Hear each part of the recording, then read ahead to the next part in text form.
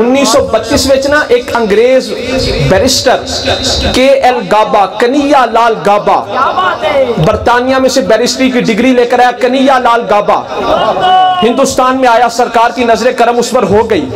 उसने ना इस्लाम कबूल किया, अपना नाम रखा खालिद लतीफ गाबा, यानी दस्तखत हो ही रहे KL गाबा, कन्हैया लाल गाबा तो नाम रखा खालिद लतीफ गाबा, KL गाबा के नाम तो दस्तखत करदा सी। ते उन्हें सरकार की शान विच ने किताब लिखी profit of desert, English they which profit of desert. हुण हिंदुआं नूं बड़ी तकलीफ हुई कि साडा बैरिस्टर बरतानिया तो पढ़ के आके मुसलमान हो गया, उन्हां उत्ते झूठा मुकदमा कर दिता, उन्होंने किसी तरीके नाल अंदर कर दिता। उस दौर दे विच उहदी जमानत दे पैसे रखे 1.5 लाख रुपया, 1.5 लाख रुपया जमानत दे पैसे रखे। मुसलमाना चंदा भी इकट्ठा किया पर 1.5 लाख रुपया जमा ना होया।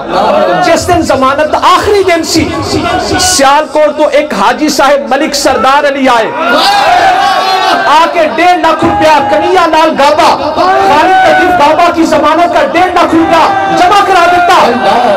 अंग्रेज मुझे स्टेट सी, अंग्रेज मुझे स्टेट ने आख्या मलिक सरदार अली साहब ये बंदे दा इतबार कोई नहीं, तुहाडा 1.5 लाख रुपया यानी अजकल दे करोड़ा, तुहाडे 1.5 लाख रुपया अजकल दे करोड़ा ये जाया हो जाने ने। मलिक सरदार अली की आंखों में आंसू आ गए।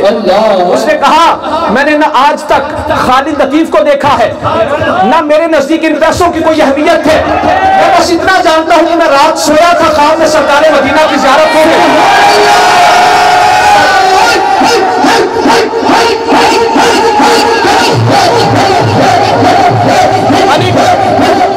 मलिक सरदार अली ने कहा कि मैं रात ख्वाब में सोया था, मुझे सरकार की ज़ियारत हुई। सरकार ने मलिक सरदार अली उठो, जाकर खालिद लतीफ की जमानत के पैसे जमा कराओ। उसने मेरी शान में किताब लिखी है, मुझे वो किताब बड़ी पसंद है। किताब सी प्रॉफिट ऑफ डेजर्ट। आजकल उसका तर्जमा मिलता है पैगंबर सहरा के नाम तो, पैगंबर सहरा के नाम तो मौलवी अफजाल साहब बैठे, उसका तर्जमा भी मिलता है। तो सरकार ने उसने मेरी शान में किताब लिखी है, हमें वो किताब बड़ी पसंद है। मैं क्या खालिद लतीफ गाबा किताब हुजूर की शान लिखी, हुजूर को पता है असि इस जगह ते बैठ के हुजूर की शाना बयान करके सरकार को क्यों नहीं पता होगा? इश्क किताबां विच नहीं लगता, इश्क किताबां विच नहीं लगता। ना ये दौलत हर हथ आई,